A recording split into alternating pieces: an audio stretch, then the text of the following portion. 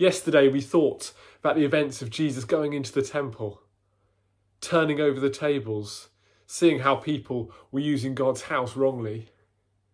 Today, we think as things start to turn, how people respond to Jesus. There were those who followed him closely, his 12 disciples, and yet one of them would betray him. One of the people who walked this earth with Jesus, who was so close to him, one of his closest followers would betray him. And not only that, Jesus would wash the feet of the disciples and also the one who would betray him. It was a normal thing to happen. When a guest came round to your house for food in those days, you'd provide a servant to wash their feet. And yet Jesus would take on the role of the servant, washing the feet of the disciples, even the one who would betray him. Let us hear those readings now about the plans in this man's head to betray Jesus, and also the washing of the disciples' feet. 6 days before the festival of Passover, Jesus and his disciples went to stay with some friends. While they sat around the table to eat, a woman opened a jar of expensive perfumed oil. Then the woman began to rub the oil on Jesus' head. "You could have sold that and given the money to the poor," snapped Judas. One of the disciples said, "Leave her alone." And Jesus said, "She is being very kind." Judas felt angry with Jesus, and this soon turned him bitter and evil.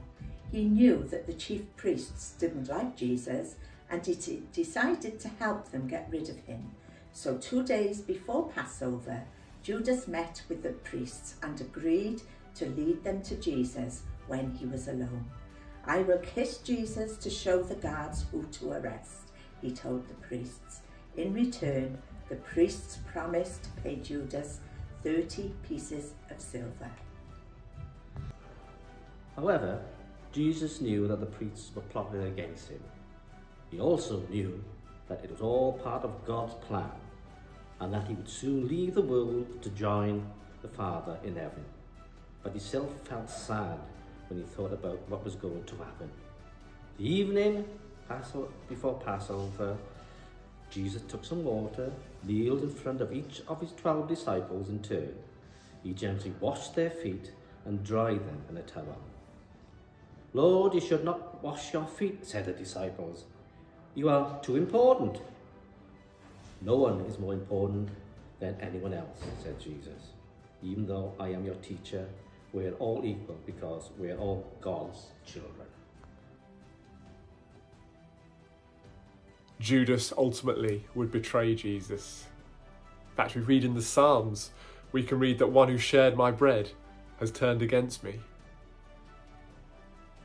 But Judas, now in the grip of darkness, was already planning to betray Jesus.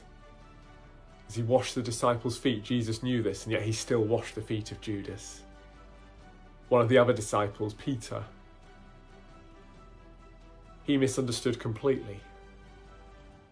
He didn't want Jesus to wash his feet, and yet Jesus says, "Unless I wash your feet, you have no part of me." And Peter then says, "Wash all of me." He still didn't understand. Many of the disciples didn't. But there were great things happening, dramatic things happening. The disciples were unaware, but this was God's plan unfolding. This was his great rescue plan for his people.